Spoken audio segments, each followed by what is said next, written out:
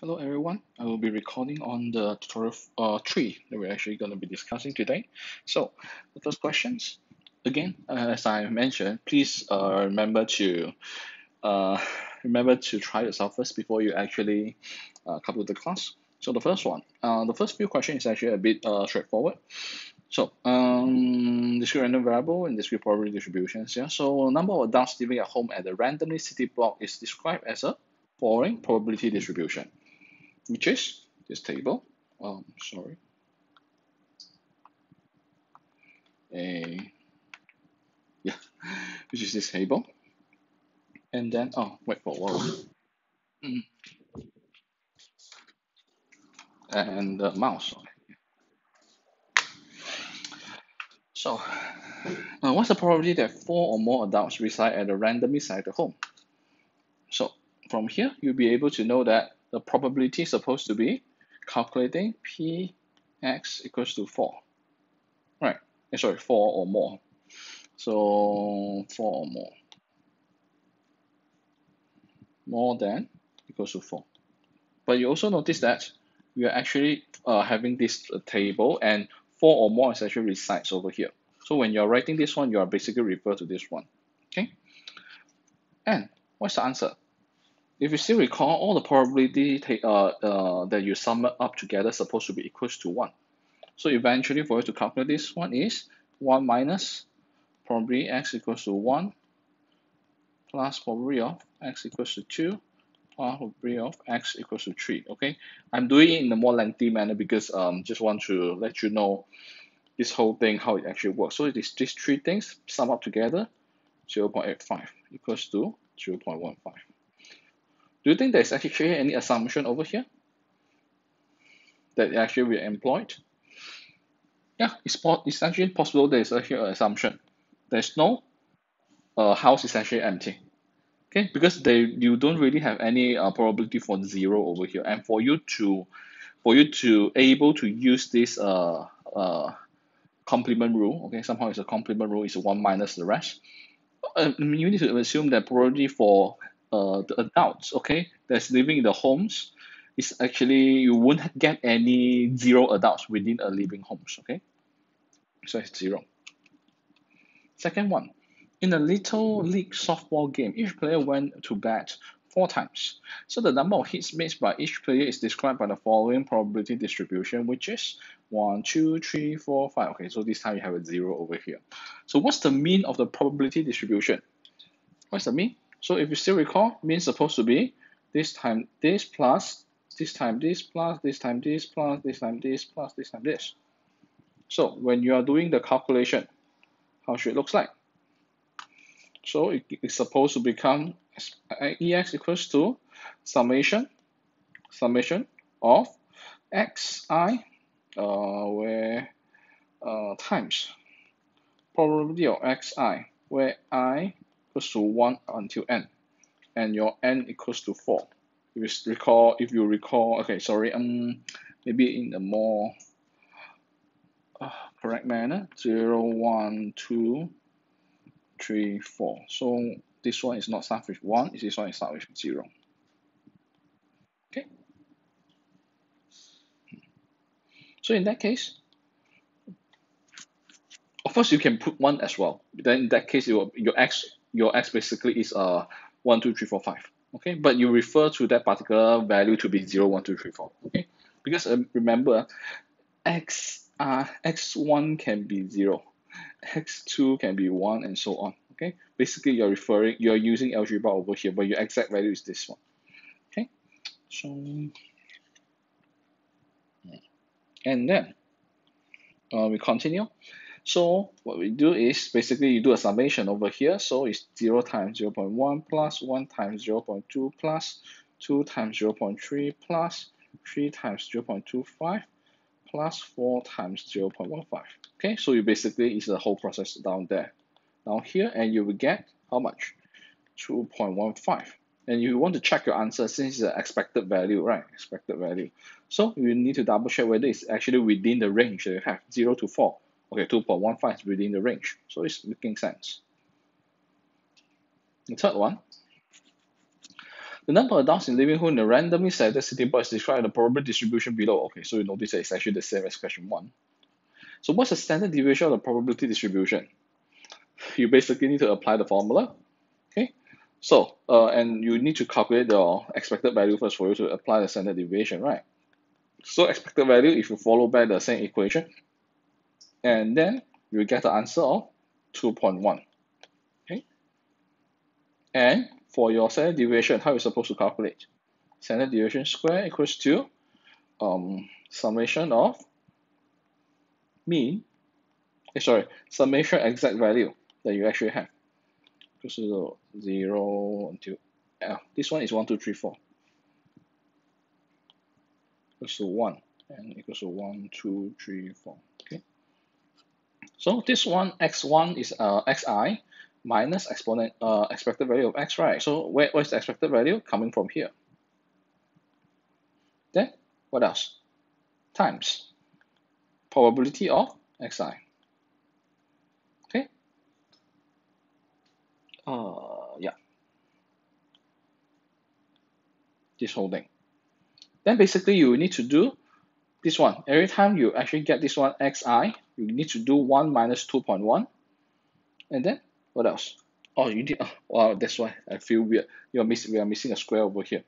So x minus the expected value, which is mean. So 1 minus 2.1, you square it so that you don't have negative values, and then you times the probability value that you have, that you got your answer. So and then you need to do it 4 times. So in the end of the day, once you do all the calculations, because this is going to be a bit lengthy, so I don't really write one by one over here, but mainly is 1 minus 2.1 times 0.25, then plus 2 minus 2.1 square it, and then times 0.50, and then plus again, and then plus again. Okay, and in the other day you will get 0.79. Hey, sorry, this one is not finished yet because this one is variance. So for you to get standard deviation, which is requested from the question, you actually become 0.889 because you do a square root on draw 0.9. It's 0.79.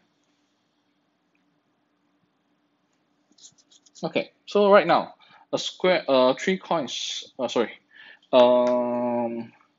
4. A fair 6-sided dice is rolled 4 times. So what's the probability of no 2s turning up?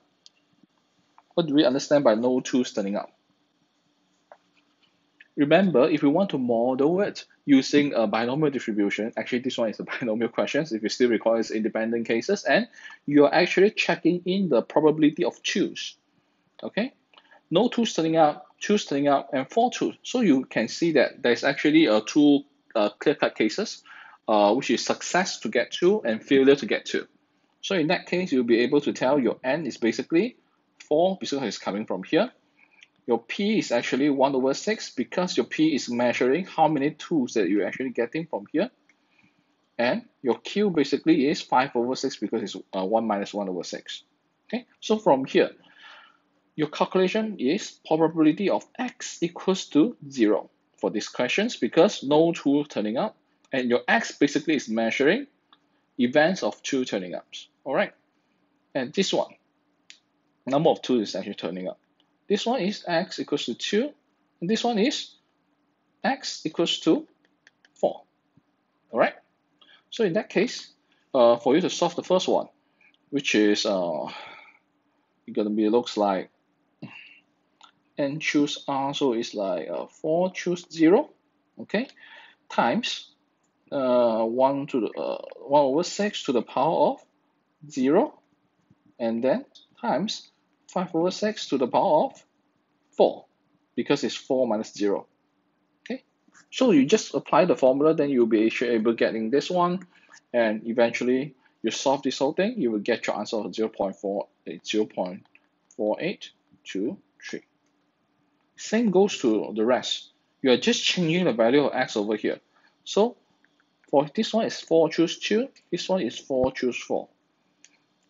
The same probability is actually used for P and Q, but this time your x is changing. So this one is 2, this one is 4, right? And your n minus x is actually changing as well. So your n is this one, right? N minus x is 2, for these cases, and n minus x for these cases is actually 0. So in that case, you get other results for different kind of answer over here, and you get 1157 or this one and 0.0007716. Okay.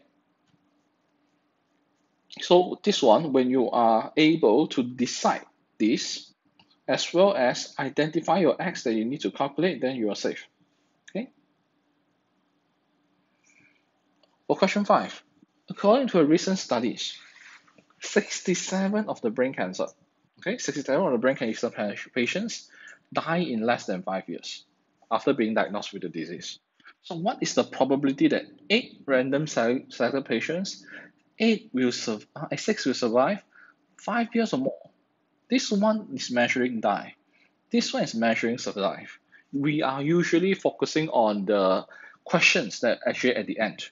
So in that case, we know that 67% if it's die in less than 5 years, that means that the one that is actually surviving more than 5 years is 33%. And since this is the thing that you want to measure, so since this is the thing that you want to measure, then you know that your P is supposed to be from this one, 33%, and then your N is 8, and your Q will be 67. So this one is important because if you don't read the question carefully, you might treat 67% as P and then 33% as Q. Okay, so this one is really important. You need to be careful. So from here, you also know that your x is 6. So your calculating probability of x equals to 6, which is, again, you're applying the same formula, 8 choose 6, and then 33 over 100 to the power of 6, okay? And then 6700 to the power of 2. And you'll be able to get how much? 0.01623. So the rest, I just jump into the solution because you just need to solve the equation, okay? And usually when you solve the equation, you rely on the calculator, of course.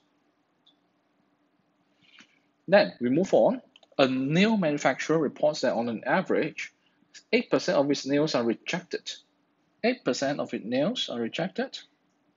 8% of the nails are rejected due to either too short or too long. So it's rejected, okay, the events that you're measuring. What is the probability that the batch of 20 nails? Okay, N is already decided over here. We haven't decided P and Q at this point. No more than 2 rejects. At least 2 rejects. So in that case, this one is also reject. Reject, reject, reject. Then basically it's safe for you to tell that for both questions, your P is actually 8%. So in that case, N equals to 20, which is in total. P is equals to how much? 8%. And Q will be equals to 92 over 100. Okay, so we move on. If you want to put it in decimal number, it's also fine. So I try to write in the decimal numbers, but no more than 2 rejects. What do we mean by no more than 2 rejects? Probability of x smaller or equals to 2. Then you expand probability of x equals to 0 plus probability of x equals to 1 plus probability of x equals to 2. Right. This is why you have 1, 2, 3 over here. 1, 2, 3. Because 2 is included. So if you solve this one, it's gonna be 20 choose 0 and then 0.08. Okay, and this time I use decimal points here to the power of 0, 0.92 to the power of 20 plus 20 choose 1, 0.08 to the power of 1, 0.92 to the power of 90 this time.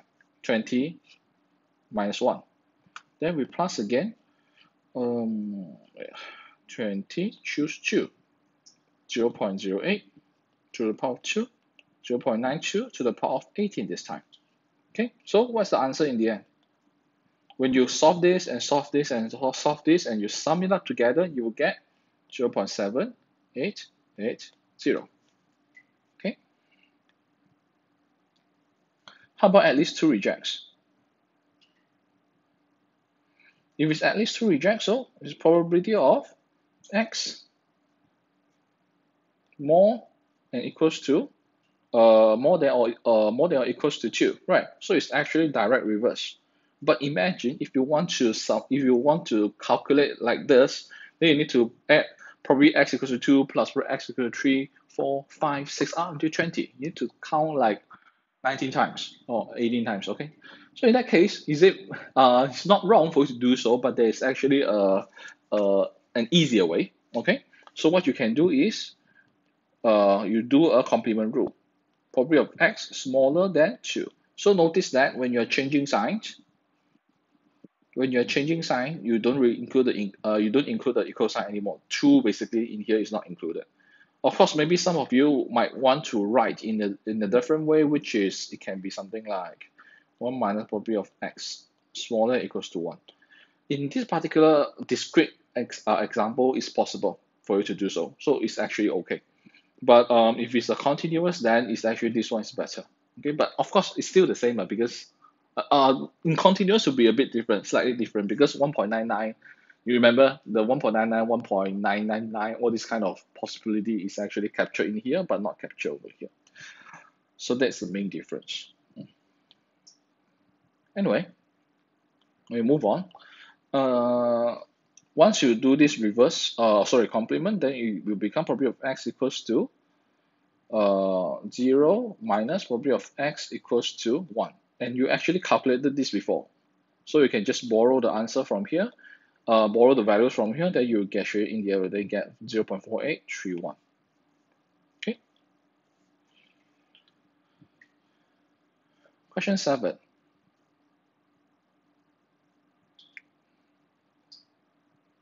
Wait, yeah. Okay. Question 7. I think I pressed the wrong button, is it?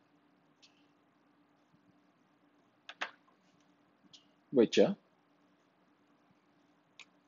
Yeah, correct. Okay. So the research institution received 2 visitors today. 2 visitors for today. What's the probability that the institution receive exactly 3 visitors tomorrow? So you notice that today and tomorrow are both 24 hours. So your time limit over here is actually the same. I mean the time range that you're actually having it is actually the same. So in that case, you know that your lambda, okay, you notice that I'm using lambda this time, right? So we can solve this question using Poisson distribution. Lambda equals to, lambda equals to 2. For me to avoid confusion, I will usually also write something behind is per 24 hours or per day. Okay, so from here we have the mean number of lambda equals to 2 as I mentioned just now, and then you want to calculate what? 3 visitors tomorrow. So basically your x is equals to 3. And for you to apply your Poisson distribution, it's going to be exponential to the power of negative x. Negative lambda, why I'm saying that negative x. Negative lambda, which is 2. Then lambda to the power of x, to the power of 3. And then x factorial. So x factorial. So in that case, when you solve this equation, then you get 0.1084. Okay. Question 8. This one is the one that is actually a bit tricky. Right. An agent at a real estate agencies sells on an average 2 properties per month. 2 properties per month, which is fine. Calculate the probability that in a given month he will sell several properties. Okay.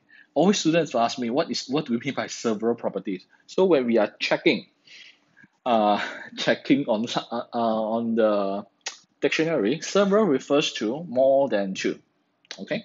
So in here, the question is asking probability of x more than 2. But for me, if you are having difficulties understanding this English, whether you are actually you thought that maybe it's more than 1 or more than 3, then you just write, okay, based on your understanding, several means more than 1 or more than 2 or more than 3, then only you continue on your calculation. At least you save a bit of your marks, even maybe it's wrong, but you won't be fully deducted, like you understand the question wrongly, that's why you got 0, for example, for these particular questions. But whenever you are actually not very sure, then you write a bit more. How do you understand by the word several over here? Okay, so from here, we continue. This is what you need to calculate, and if you still recall, you won't be able to calculate your Poisson distribution for a bigger kind of situation, because you don't have any ending point at that. There's actually, based on the Poisson concept, you go up until positive infinity for your potential outcome over here. Okay, you can sell 1,000 properties, 2,000 properties. It's possible to be modeled by the Poisson distribution over here, acceptable. Okay, you can still get probability from the Poisson distribution. So that's why from here you need to do a complement rule. Okay, complement rule, which is 1 minus x smaller than or equals to 2. Okay, so once you have this one, then you know that you need to do a expansion. 1 minus probably x equals to 0, and then plus probability of x equals to 1, plus probability of x equals to 2. Then for you to expand this one, you can actually try to do some expansion where you actually do like this. Okay, exponential to the power of negative 2 to the power of 0, 0 factorial. Then you're basically almost doing the same, because you're just swapping the values of 1, right? Sorry, values of x. Plus, how much? Exponential to negative 2, 2 to the power 2, and then you got actually 2 factorial. Okay. Again, you can actually solve using calculator one by one, is fine. Just that you might want to have learned another way to actually double check your answer. So how are you able to double check your answer in here? 1 minus, you can take out all the exponential negative 2 over here, because it's actually happening in every single term over here. Exponential to negative 2. Then this one you can solve it. 2 to the power of 0 is 1, 0 factorial is 1, so you got 1, plus 2 to the power of 1 is 2, 1 factorial is 1, 2 divided by 1, you got 2. 2 to the power of 2 is 4, 2 factorial is 2, 2 divided by 2, 4 divided by 2, you got 2 as well. So that's why you'll be actually getting 1 minus 5 exponential to the power 2. Okay, and in the end of the day, once you eventually solve it, you actually get 0.3235. Okay. How about one or more properties but fewer than 4 properties? It's going to be a bit similar to this one, where probably will be x,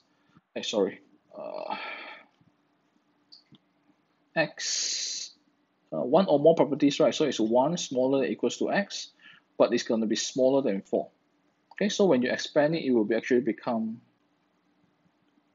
probability of x equals to 1 plus probability of probability of x equals to 2 plus probability of x equals to 3, and then you solve the equation, which will in the end of the day getting you a 0.7216.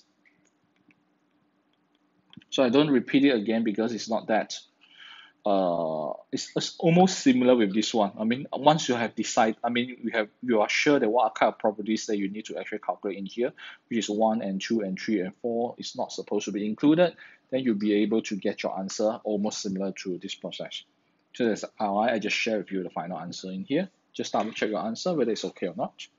And the last one, a property in a given day, assuming there are 20 working days per month. Okay, 20 working days per month. And then right now you want to measure day. Just now our lambda is actually lambda equals to 2. Lambda equals to 2 per month. So right now you need to change it to day. Lambda equals to 2 divided by 20 per day. Why am I only divided by 20? Because you are assuming that there are only 20 working days. Of course, if you don't have this kind of assumption, You can, I mean, this denominator, it can be 30, it can be 31, depends on how you justify months, or it can even be 28. Okay, so in that case, this one will be 2 over 20, so it's also 1 over 10. And from here, your lambda is changing from one to another, so your probability x equals to 1 equals to or 0.1, easier to write. So because exponential to the power of negative 1, negative 0.1, and then 0.1 to the power of 1, and then 1 factorial, and you get 0.09048.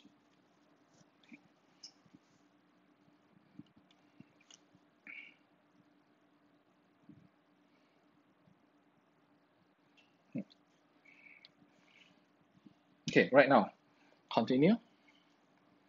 You have 20 shade of glass panels inspected for defects, and number of defects detected and panels affected are given below.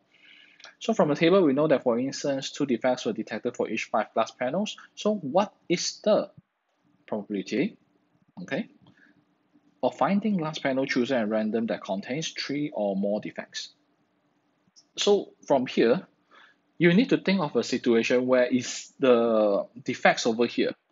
It's possible for a single panel to have more than 6 defects. Is it possible? Because right now, the information given to you is actually 0 to 6 defects. If you are having the assumption that the maximum defects you can get from a sheet of glass panel is actually 6, 0 to 6, no more other number of defects like 7 or 8 or 9, then you are actually able to do in a different manner. You can actually use the way that we actually solve in question 1 and question 2 to calculate your probability. Okay? But if you are actually using Poisson distribution, yeah? Sure. How is it? Poisson distribution. Poisson distribution, which is, sorry, I'm supposed to write lambda first.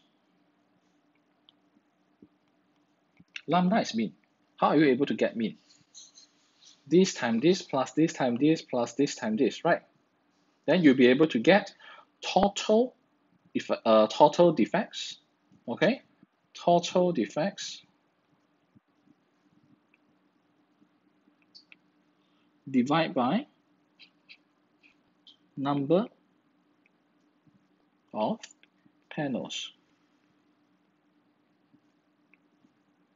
Total defects is how much? It's 46.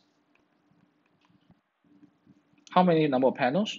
20. So in the end of the day, you will actually get 2.3.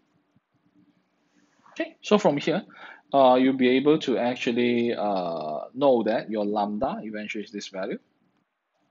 Okay, and then for you to calculate probability of x equals to 3 or more defects, then it's gonna be probability of x bigger than equals to 3. Then since you can't measure bigger than if you're using Poisson distribution, that's gonna be 1 minus probability of x equals to 0 plus probability, it's getting laggy, x equals to 1 plus probability of x equals to 2. Okay, so in that case, you just need to solve based on the 1 minus exponential to the power of 2.3, and then 2.3 to the power of 0, 0 factorial, plus so on, plus so on. So in the end of the day, you'll be able to get the answer of 0.4037. Okay? But try to think about it. If you actually assume to a situation where the number of defects is actually highest you can get is actually 6. What's the probability of it? Okay, there's another way. Okay, but provided you have that particular assumption. The last questions. The pedestrian walked across a particular intersection at an average rate of 300 per hour. Okay, average rate of 3 hours per hour. So find the probability that no one crossed the intersection in a given minute. No one. Before that, your lambda is actually 300 per hour. Oh, it's getting laggy. Okay, find the probability that no one cross across the intersection in a given minute. So you're changing from hour to minute. So lambda equals to 300 divided by 60 per minute. So equals to 5. So from here, yeah, you know that the new lambda you're supposed to apply is actually 5. And you want to find out no one cross. You want to find out no one cross. So it's probability of x equals to 0 equals to, exponential to the power of negative 5, 5 to the power of 0, 0, factorial, and you will get 6.738 to the power of 10, and then times 10 to the power of negative 3. Okay, but it's also equals to 0.006738. Just writing another standard kind of outcome. Okay, it's the same.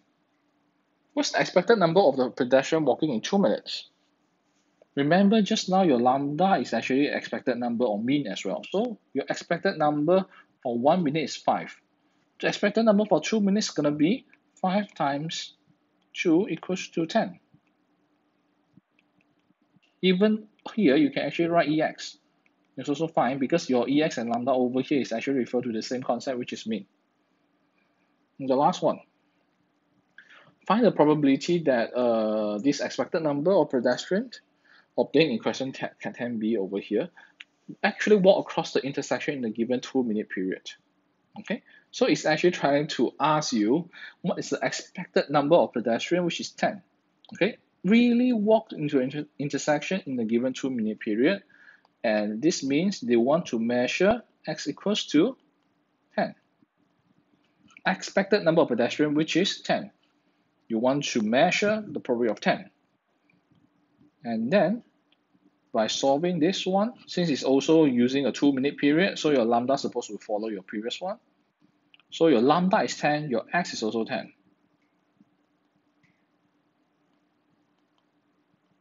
So then you'll notice that every single value over here is all 10. And in the end of the day, it will become 0.1251.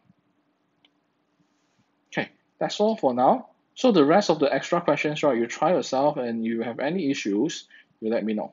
Okay? Because it's already a lot of questions, there are 10 questions actually over here, going to be taking some of your time. But if you want to try more, then you can try on these particular extra questions. Okay? That's all. Thank you very much.